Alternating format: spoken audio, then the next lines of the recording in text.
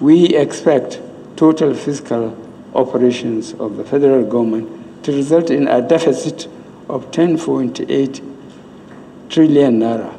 This represents 4.78% of estimated GDP, above the 3% threshold set by the Fiscal Responsibility Act 2007. As envisaged, the law we need to exceed this threshold, considering the need to continue to tackle the existential security challenges facing the country.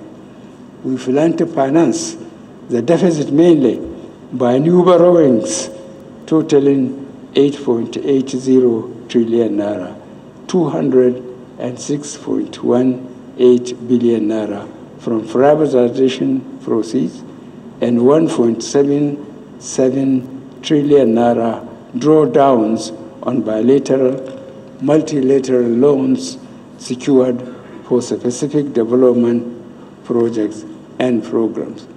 Over time, we have resorted to borrowing to finance our fiscal gaps. We have been using loans to finance critical development projects and programs aimed at further improving our economic environment and enhance the delivery of public services to our people. As we are aware, we have witnessed 2 economic recessions within the period of this administration. A direct result of this is a significant decline in our revenue generation capacity.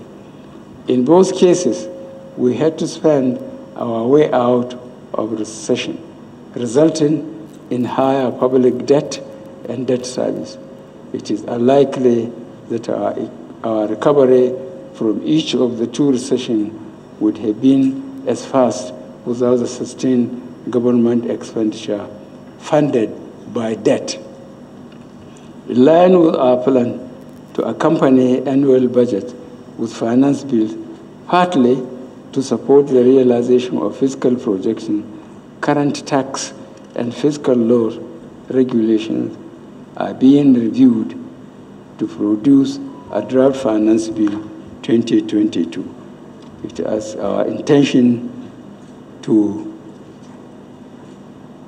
our intention that once ongoing consultations are completed, the Finance Bill 2022 would be submitted to the National Assembly to be considered alongside the 2023 Appropriation Bill.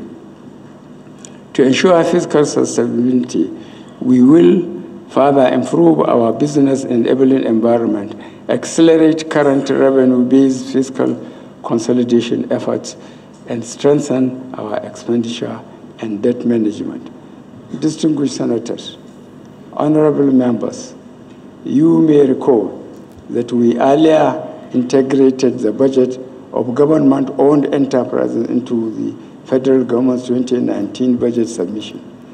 This has helped to enhance the comprehensiveness and transparency of the federal government budget. It has, however, come to my attention that government-owned enterprises liaise directly with relevant NAS committees to have their budget passed and issued to them directly. I would like to implore the leadership of the National Assembly to ensure that the budget I lay before here today, which includes those of the government-owned enterprises, be returned to the presidency when passed. The current practice, where some committees of the National Assembly purport to pass budgets for government-owned enterprises, which are at variance with the budgets sanctioned by me, and communicate such directly to the MDAs, is against the rules and needs to stop, please.